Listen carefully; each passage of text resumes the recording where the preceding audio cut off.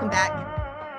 Our next guest has a long and varied history as an actress, a singer, performer, Broadway, off-Broadway, LA, TV and film. I'm not going to give it all away because she's here with her newest and latest project. And I'm so excited to introduce you to Brooks Almy. Brooks, thank you for joining us today.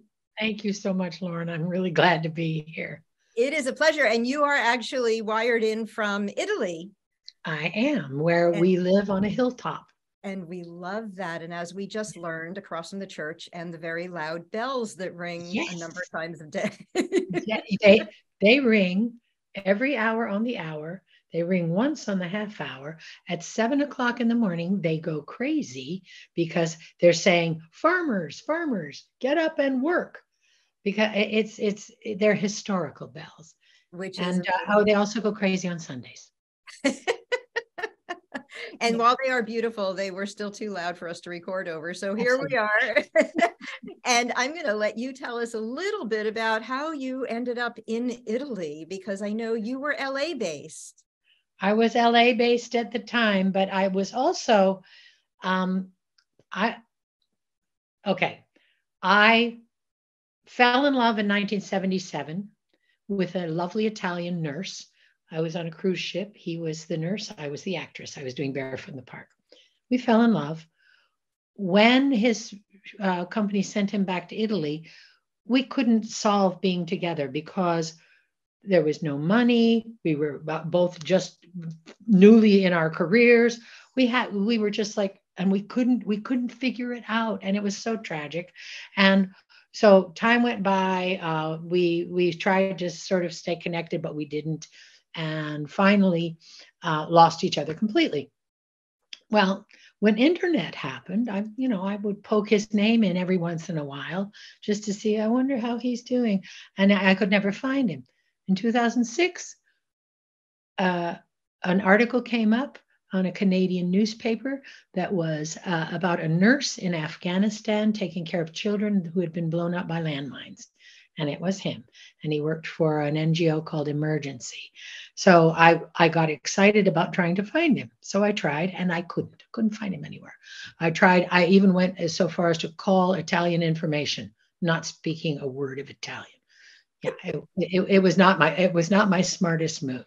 So anyway, 2 years later, I was at a wedding. And I was sitting next to two boys from Italy, from Piemonte, and I was telling them this story about trying to find this guy, and they were laughing, and they said, "Well, we'll try and find him." And I was like, "Oh, okay." I never thought I'd hear from them again. I didn't know them, so off they went. That was on Sunday. The next Friday, the phone rang, and it was Roberto and Alessandro, and they said, "Brooks, we found him. We called him. We gave him your number. He was looking for you too." Oh, I have chills. And the next day, my phone rang, and there was this beautiful, deep basso voice saying, "Ciao, Brooks." And I was like, "Oh," and it was him. And we stayed on Skype and all of that for 6 months, just catching up on the last 40 years of our lives. And we did that. And then in January, he said, "I have holiday in February. Should I come over?" And I was like, "Yeah, that'd be good." And so I was very nervous because you don't know if it's going to be the same. You don't know. He arrived. It was the same. It took us 12 hours to decide that it was permanent and that we were going to figure it out. So from then, that was 2009. We got married in 2011, even though neither of us had intended to, but we did, and we were so happy we did it. But the way that we solved this, because he was still a nurse in Italy, I was still acting and teaching in Los Angeles. So we just said, we're just going to go back and forth and then live on Skype when we're not together. So we managed to work it out so that we were together maybe 7 or 8 months out of the year between the two of our holidays, going back and forth. So sometimes he was in LA and sometimes I was in Italy. Well, then came COVID. And when COVID happened, we came to to our little hilltop in Italy, to our forever house that we had bought a couple of years ago, and we came to our forever home, and I accidentally retired because I was so happy to be here, and and so that's how I ended up on a hilltop in Italy with a beautiful Italian husband who cooks for me. And an I'm amazing story lucky. that all of us think that's the book we're going to be talking about. But guess what? It No, is not not. that book. It's not. Although I think sometime I might write that book. That would be a wonderful book, and I'm sure we would all love to read it. But Yeah, as you became accidentally retired, you also became the author of a book called The Accidental Pirate. You have a lot of happy accidents and wonderful storytelling to share. Tell us a yeah. little bit about the book and how it came to be. Well, it was an idea that I had in 1974 from reading a book about women pirates, and all the famous women pirates were in it, and then there was this little paragraph about Fanny Campbell went to sea disguised as a man, became a pirate to rescue her husband in Cuba. That was it, but that stayed with me. And somewhere in the 2000s, I took a writing workshop for fun, because I'd always written, little song lyrics and little stories, and I got through school writing well, because I turned in good essays, because I never studied, but I turned in good essays because I wrote well. Being a good So storyteller is quite an art form. yeah, it's I'm lucky that was also. I was a reader from like 5 years old. I read everything. I stole a flashlight from my father and read under the covers, and I got to where I was reading like 5 and 6 books a week, because I was, and also I was very, very shy. And so books were where I hid, and they made me really, really happy. So that being said, I didn't think I was a writer. That was not what I thought I was. So I took this writing workshop, and it was really fun, and I learned a lot, and I wrote a couple of chapters of this book. I wrote like the first 3 chapters of this book, and then life intervened again. I got busy with my career. I was acting more, and I just got busy. So I stopped doing it because I didn't think it was something I was really going to do anyway. When we got here and we were in lockdown, this story, which must have been percolating in the back of my brain this entire time, just came whooshing out onto the paper. And it really did. I wrote for hours every day. I wrote longhand first. I have stacks of lined notebooks from like when you were a kid. I have stacks of them that are all chapter one, and then I entered it in the computer, and then I started. I didn't revise it until it was done. I didn't at all. And then when it was done, and when I thought, that's okay, good. That's a good story. I'm happy with that. And this character, I am in love with this character. Her name is Fanny Campbell, and she's 18 years old, and she is fierce and capable and funny, and also she's in 18th century Rhode Island, so she's not what a girl is supposed to be. So she does not fit in. She's an oddball because she rides horses. Her father taught her, she and her mother, how to fight with swords.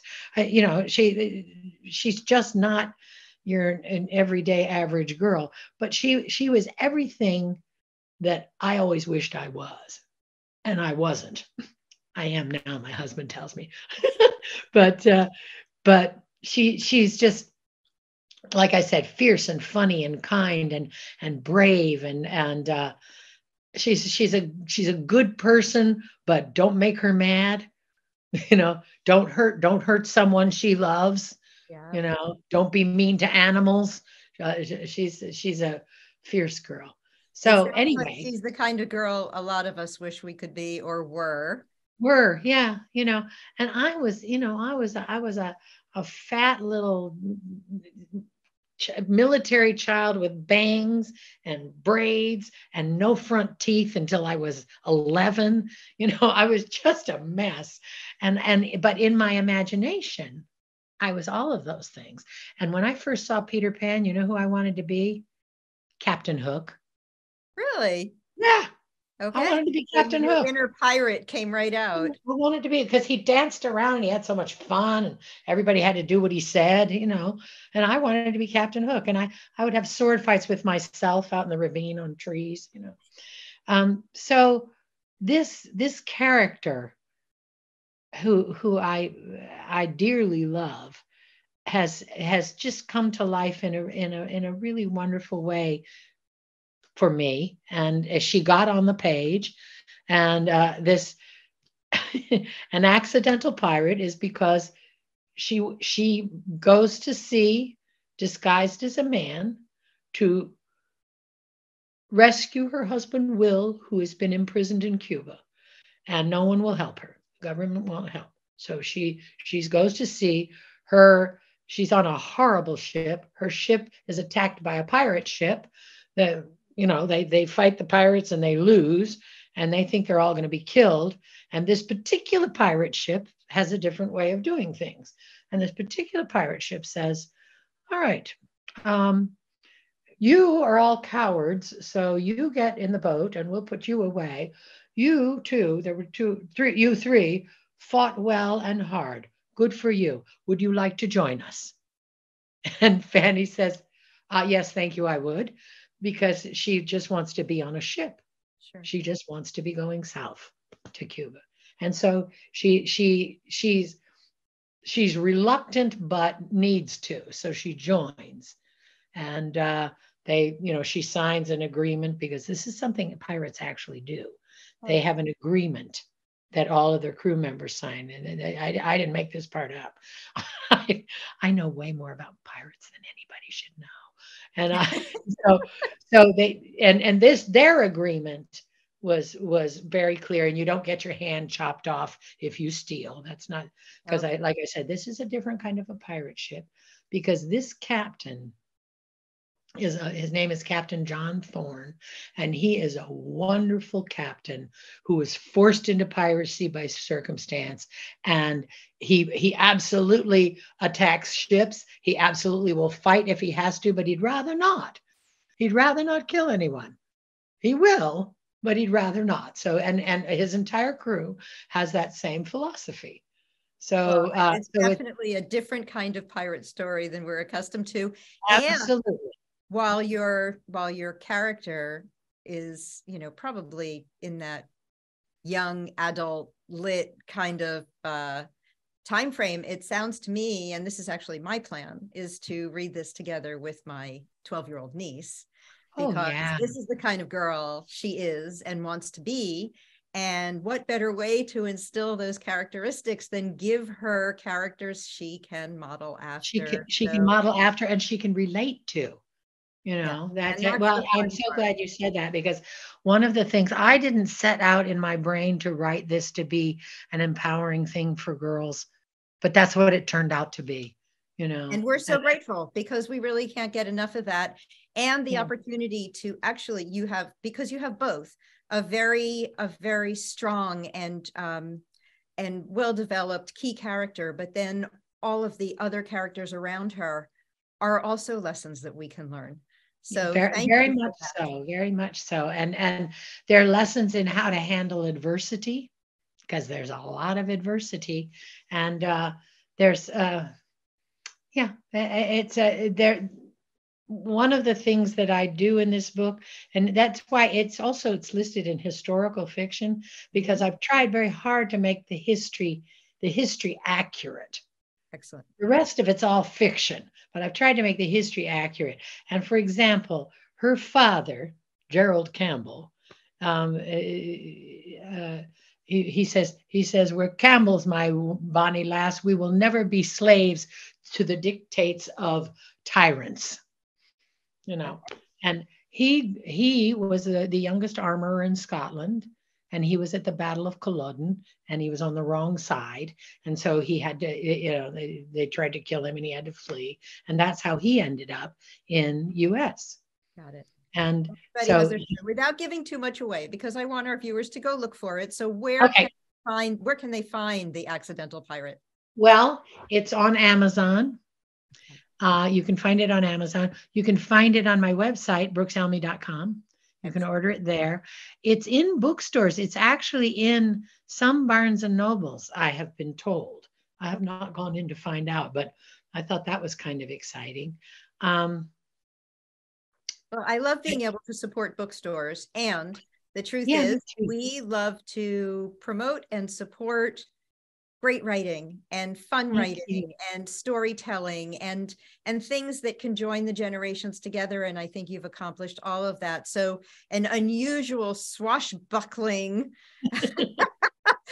partnership here of a great story, great characters, and just a fun time and an opportunity to bring us together with the olders and the youngers in our family. Brooks, thank you so much for joining us today. Warren, thank you so much. Good luck with the book, and we're looking forward to finding it for ourselves. And we'll be right back.